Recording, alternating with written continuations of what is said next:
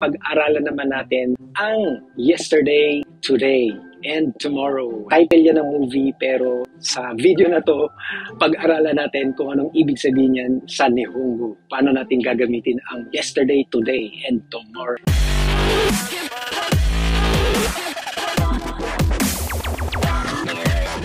Hi guys, this is Alan. Welcome back to this channel, Gaijin World.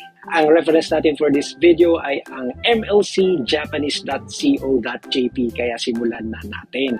So pag sinabi mong yesterday, ayan, kino, okay, kino. So ang kanji ng yesterday ay ganyan, okay, kino. Pag binasa mo yan ay kino, okay, kino. Ang ibig sabihin ay yesterday. Next naman ay kyo, okay? Merong u sa dulo kaya kyo, kyo, today, kyo. Parang kung literal talaga, kyo.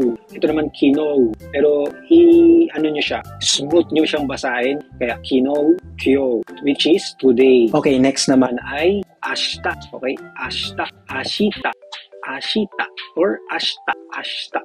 Tomorrow. So, yun ang ibig sabihin niya. Tomorrow. So, repeat after me. Kino, kino, kino, or yesterday. Yesterday. Hindi ko kumanta.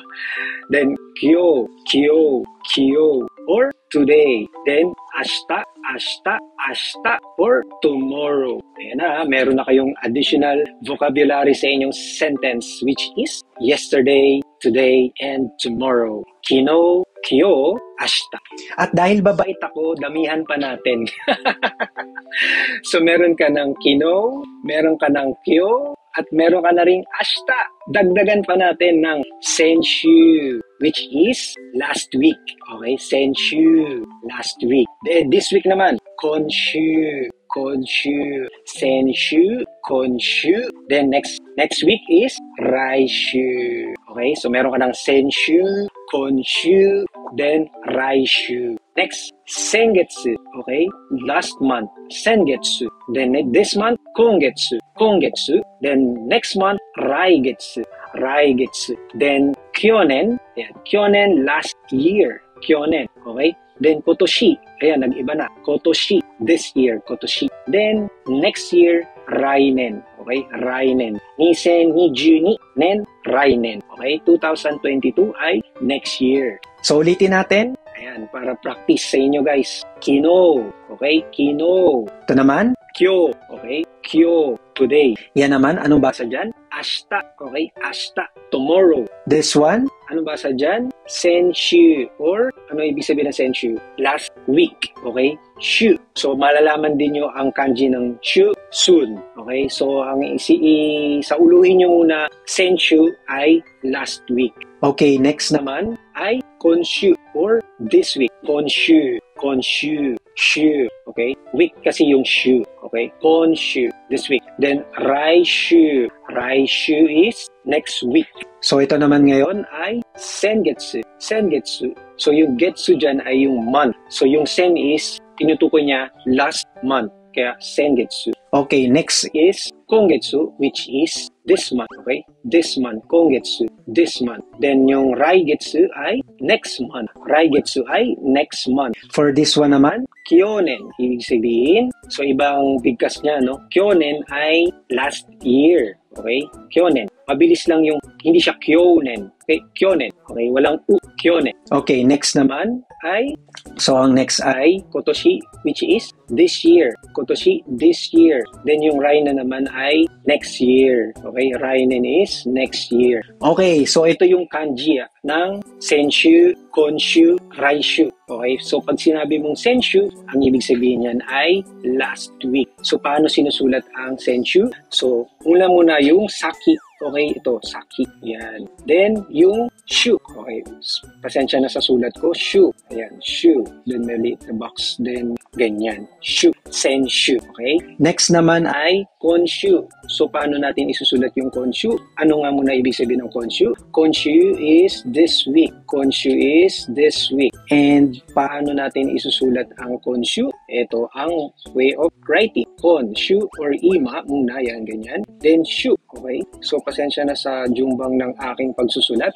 So, yan ang konshu. Then, ano naman ang susunod? Which is raishu. Raishu or next week. Okay? Raishu, next week. So, paano natin isusulat ang raishu? So, mauna muna yung rai or yung kimas na kanji. Okay, ganyan. So, parang mali yung jumbang ko. No? So, ulitin natin. So, ganyan. Tama ba? So, mas mahaba yung nasa gitna compare yung nasa taas na guhit. Ulitin natin. Yan, ganyan. Okay, then, shu. Malit na box sa loob, then shu. Ganyan. So, raishu. So, for last month, this month, and next month, ganito yung kanji niya. Ayan. So, para at least may idea kayo, Sengetsu is last month, ganito yung kanji niya, no? So, may Sengetsu, okay? So, kyo, tapos getsu, kaya naging kongetsu. Then, raigetsu, raigetsu. So, ganyan siya isinusulat. So, pag sinabi mong Sengetsu, yan, Sengetsu, Sengetsu, yan, Sengetsu. Nangamot pa ng ilong.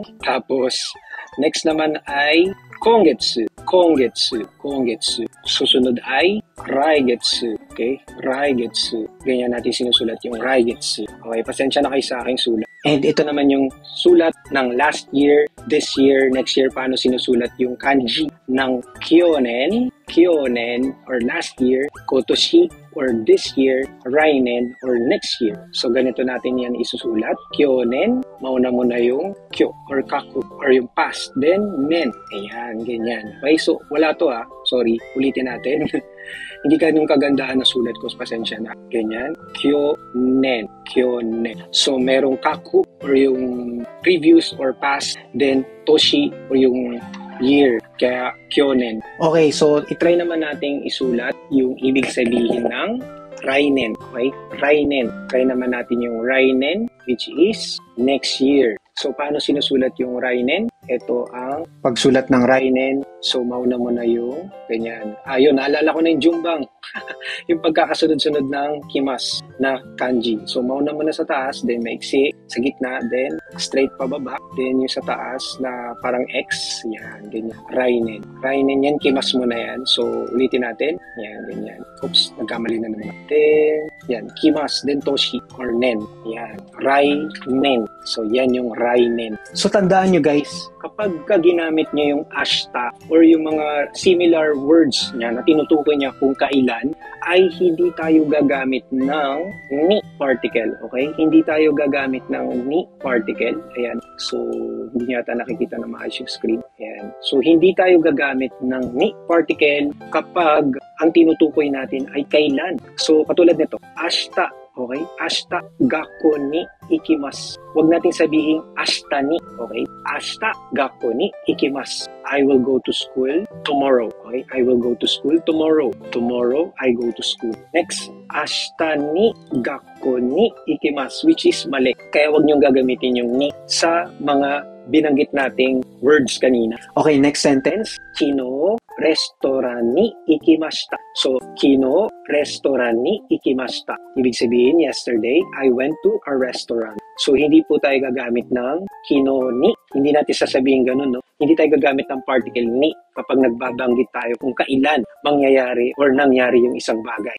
Kino restaurant ni ikimashita. Yesterday, I went to a restaurant. Then, kino ni restaurant ni ikimashita. So, hindi nyo pwedeng sabihin yun. Mali itong sentence na ito. Ganon din yung nasa sentence kanina na ashita ni gakko ni ikimasu. Kino ni restaurant ni ikimashita. So, mali yun guys. So, ang tamang paggamit nun ay walang ni. Ashita gakko ni ikimasu. Pupunta ako sa school bukas. Kino restaurant ni ikimashita. Pumunta ako sa restaurant kahapon. Kino restaurant ni ikimashita.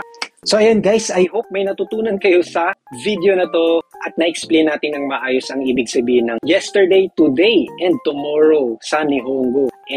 At kung meron kayong mga questions, please feel free to comment down below. At kung nagustuhan nyo naman tong video na to, ay i-like nyo naman tong video na to at i-share nyo na rin to sa mga nag-aaral pa lang ng basic Nihongo. Sa mga nakapag-subscribe na at patuloy na nanonood sa amin, thank you so much for watching our videos. And sa mga hindi pa nakapag-subscribe, mag-subscribe na kayo and i-hit nyo yung notification bell para lagi kayong updated sa aming mga susunod pang i-upload na mga ganitong videos. Ayan, mag-aaral tayo ng Nihongo kung tayo papunta dito sa Japan para magtrabaho or para mag-adjust advanced studies sa universities, technical universities, or even sa language school. Ayan, mahalagang may alam ka na sa Nihongo pagdating mo dito.